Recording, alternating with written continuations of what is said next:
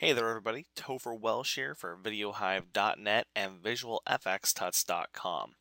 I'm going to go over some of the parameters for Magic Bullet Mojo from Red Giant Software today because it is a lot easier for me to show you how this stuff works rather than write down a huge long article.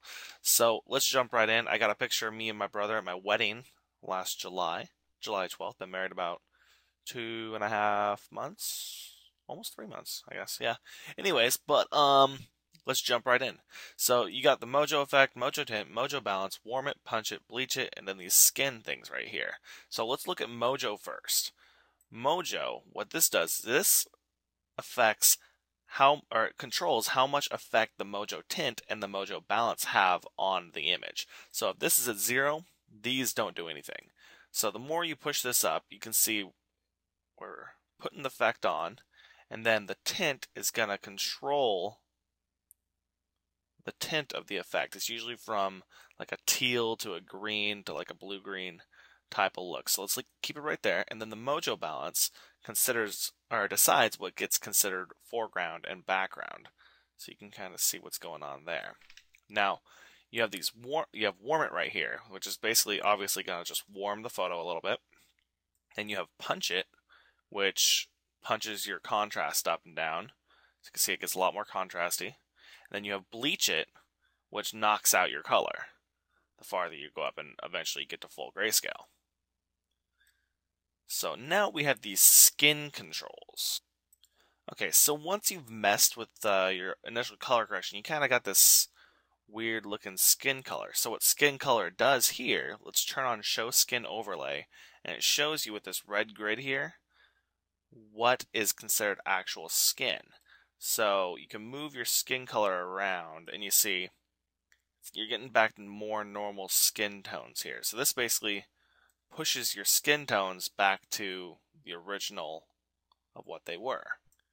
Okay, what Skin Squeeze does is it actually expands what Mojo or what skin color is considering skin color.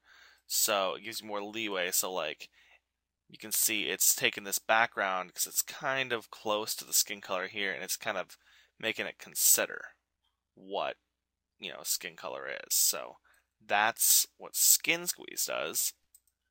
Okay, so Skin Solo is kind of interesting. In theory, if Mojo is set to 0 and do that, and then turning this up makes everything considered not skin go into grayscale. But since you're looking at this and you see a lot of this is being considered skin because of this grid, it's not really being applied here, but you can see these are getting knocked out in this black. So what it's going to do is it's going to make that go into grayscale, but if the Mojo is turned up, then all the non-skin tones get pushed to the teal or green or whatever the Mojo is set to. So we can set this up so now you can see our face is actually being recognized a little bit better here.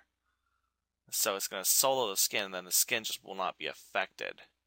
But as you can see, what's being considered a skin get changed as the Mojo goes up and down, and all these other parameters. So it's going to take a little tweaking to get it right. But basically, what you're going to end up with is two very tight color areas, basically skin and everything not skin. Lastly, we can check out these presets here. We got like Mojito. We got Mojo 123, we got Mojo Bruce, we got Mojo Default, which is our default right here, Optimus, which is like Optimus Prime and Transformers, Resident, which I'm guessing is like Resident Evil, Rising, it looks to me like Seeker, The Dark is Rising, that show or that movie, Skin Scope Only. And so it's actually just going to show you what the default image is actually being considered to be skin. So from here, you can take your skin color and kind of up that. So it kind of goes into more of your face and your hands or whatever you're looking for. And then you have Mojo War, which is like a very bleach bypass, little bit of color, lots of green, dark greens type stuff like that. And then when you actually find some Mojo presets that you like, you can actually save your own as animation presets as well. So that's pretty cool. So this is getting a little longer than I was hoping to have, but my name is Topher Welsh from VideoHive.net and VisualFXTuts.com. I hope you guys enjoyed this, and I will see you guys in the next video. See you later. Bye.